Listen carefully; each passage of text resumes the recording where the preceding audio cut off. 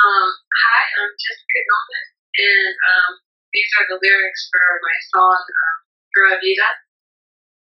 It goes like this. You precious baby, you poor little girl. They tell you you're crazy, but they still want your world. You try to be honest, you try to be kind, try not to feel worthless or be out of your mind.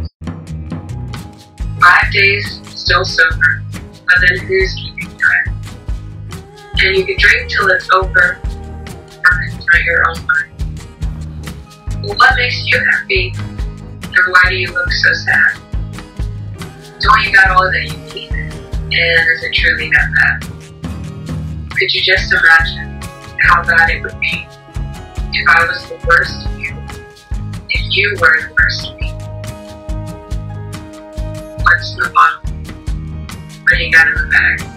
And it fades out that way.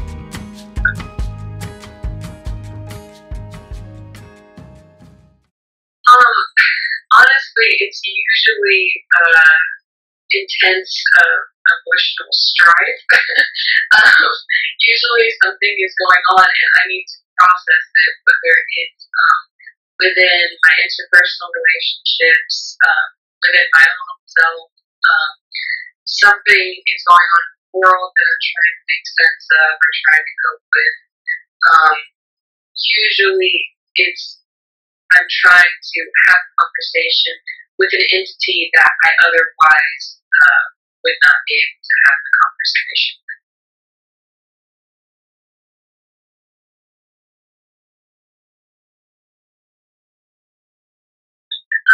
So Pura Vida, I wrote during a time that I was in at the beginning of a big transition, and I was drinking a lot, and actually alcoholism runs in various forms in my family, and so some of my family members have more of a difficulty with, they have a more of a difficult time managing their relationship with alcohol than others. And at the time, I was really exploring what a difficult relationship with alcohol might be, and not out of really fun, but at the time it seemed like a mental or emotional necessity. And I think I was comparing myself to some people that I've met in the past that had more of an issue with alcohol than I was currently having at the time. And I was imagining, how does a person handle that so gracefully? And I felt, that I was just letting everything fall apart and kind of letting go of a lot of things, and not the freeing way. I also, whenever we're going through hard times, I think we can feel guilty if we know that it can be worse. And sometimes, that stoic way of thinking about things can be very helpful. You have a roof over your head, at least you have food today, you have your health, whatever it is. Every now and then, saying that when you're in that moment of strife is not as helpful as you think it would be. And so the song is kind of me going back and forth between feeling very boring, dramatic, and just not able to pull myself up. And then the other part of me that was like, really? Is this what you're going to be? Is this how you're going to go down? Is this it? You got to get it together. That's about what was going on there.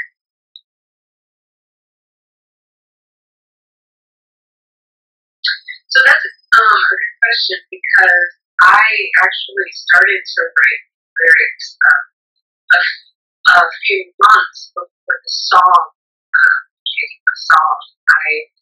I think at the very beginning I started to write the words "You Precious Baby" because I was thinking about how you placate yourself and placate others, just try to soothe them, but how certain words, they actually have a knife instead of a soft outer casing, depending on who you're saying it to and what the situation is.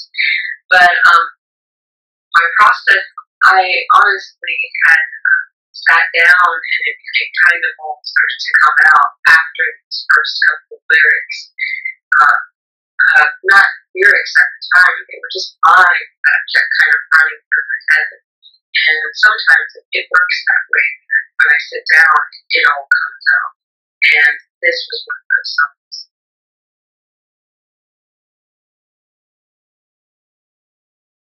Yeah, that's a good question too, because when I wrote the first couple of lines, I think I wrote it down and then I didn't come back to it for several months. And then I was flipping through this notebook that I have, little words or ideas, maybe names for songs or concepts, and I saw it and I started scribbling. And that process of scribbling probably was about 30 minutes to an hour. But the song didn't really become a song until about a year or so later when I flipped through the book again and I picked it up.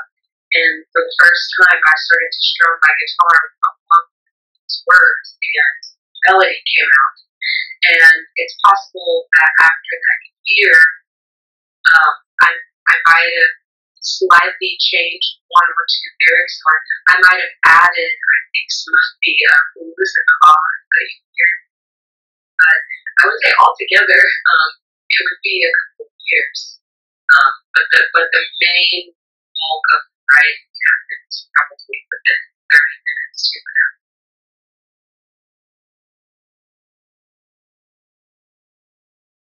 Yeah, so it depends on if I'm working on my own, but it also depends on what instrument I'm working with because I also play piano, and sometimes I will have the lyrics first, and I'll start to play the instrument along with the lyrics, and my voice will sort of find the melody that I was wanting to have.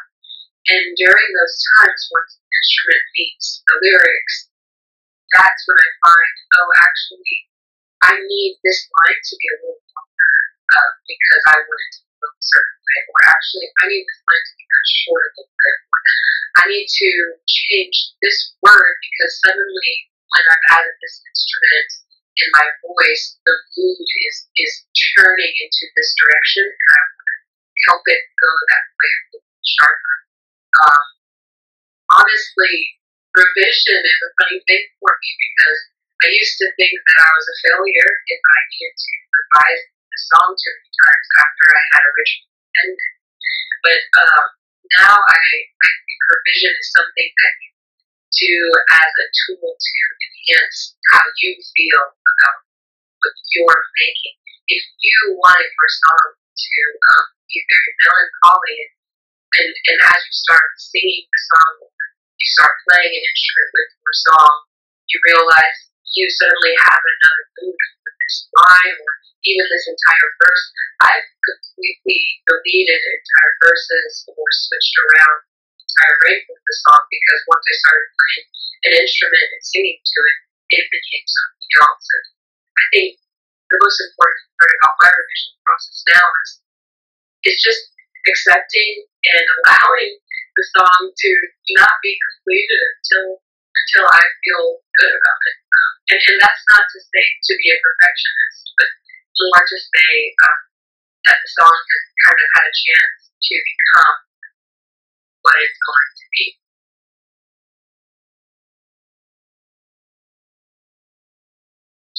Yeah, so this is, for me, like I said before about when I'm usually writing, it's because I kind of need to work something out. Most times it's because I need to say something to myself or to perhaps a family member or someone that I'll never see again.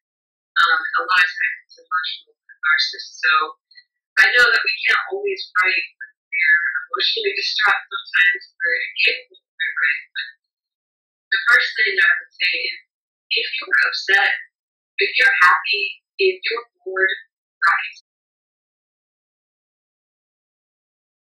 If you're thinking about it, just get into the habit. That's the first thing. Because what happens is sometimes we have good ideas in our mind and we think, oh, I'll remember it. And you don't write it down and you forget. And you don't have to finish that thing that you start working on. You never know, like with Pura Vida, you might come back and it might become something that you never imagined it could be. Just getting to the habit of writing stuff down, that would be my biggest first tip. And the other big tip is, your songs don't have to be for anybody else. And when I say that, I mean, when you first start letting yourself write, you start continuing to write, you're creating your voice, you're developing who you are as an artist or lyricist or whatever. Someone out there, and I don't just mean one random person in the middle of nowhere, there are going to be people out there that you speak to, your experience speaks to, no matter how specific you write your lyrics. I used to think you wanted your lyrics to be as general as possible. And general lyrics are great, but people want to feel what you feel, and they want to feel like they are not alone most of the time. So my two biggest tips would be just get in the habit. If you think, that kind of sounds catchy, write it down. If you're not a writing down person, put a voice. I can't tell you how many times old voice notes became songs for me or for that I gave them to later on. And, write for you. Write for you first. Maybe not your immediate family or your friends, but just trust me.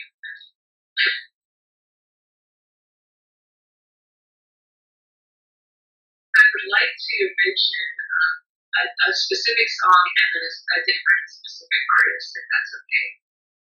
The song is it's called Futuristic Casket by a duo, Pentagram. And the reason I think these lyrics are exemplary is because they are very simple. It's not too complex, but there's a lot of room for interpretation. You can kind of put your idea about what they're talking about.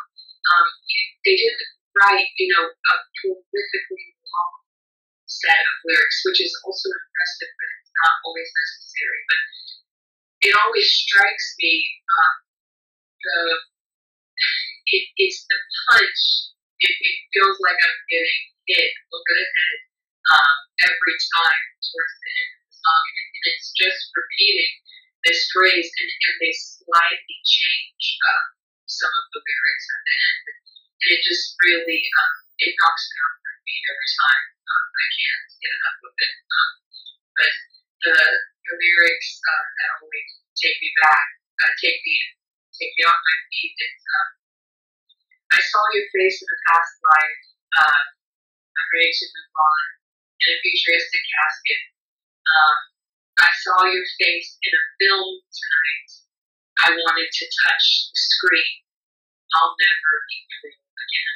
And even now, I can't express to you exactly why, but I mean, my throat gets kind of tight and I get chills every time.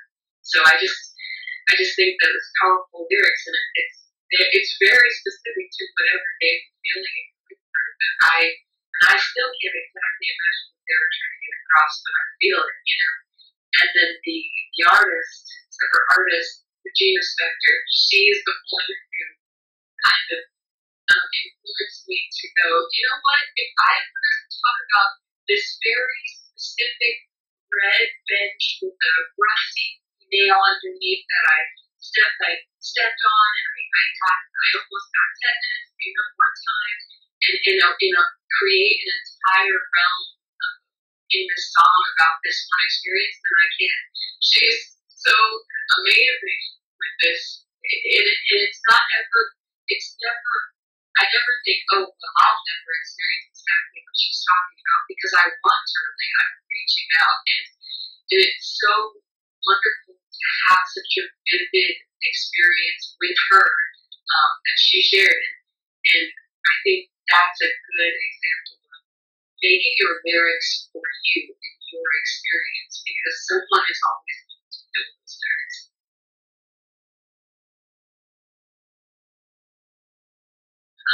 Okay, so actually, I've been working on an EP for the past couple of months. I have been very secretive with my work.